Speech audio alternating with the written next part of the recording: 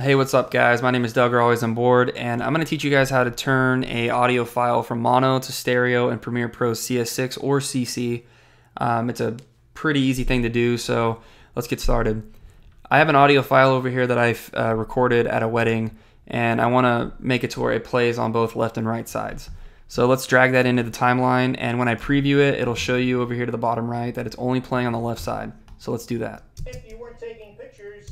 Okay, so this is an easy fix. All you have to do is take that off your timeline, go over here to your projects area, find the actual file that you're wanting to change, right click on that, go up to modify, audio channels. This will bring this thing up right here, and the preset says use file, and as you can see, it says there's one audio track and it's only playing on the left. So what we want to do is change that to where it's on the left and the right. So what you have to do is click on this preset, click on mono, and that should change it to where there's two in this, but if not, just change it to two, and that'll make it to where it's playing out of the left and the right. Click on OK, click on yes, and now when we drag this file in, there's going to be two of them, and now when we preview it over at the bottom right, you'll see that it's playing in left and right. So let's do that. If you weren't taking pictures.